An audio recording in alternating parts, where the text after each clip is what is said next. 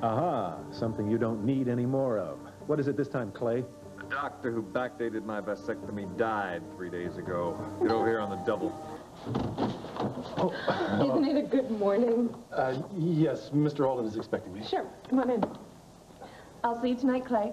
And if you don't recognize me, I'll be the one with the glass slippers on. Bye-bye. Bye-bye.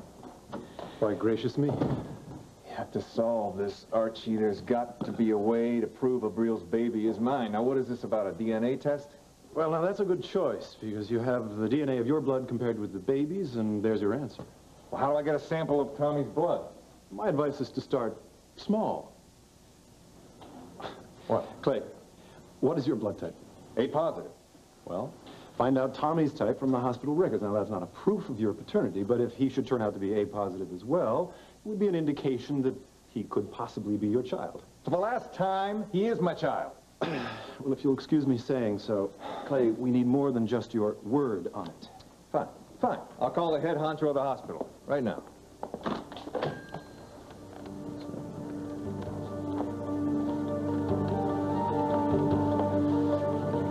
Yes, this is Clayton Alden. Connect me with Dr. Armstrong, please.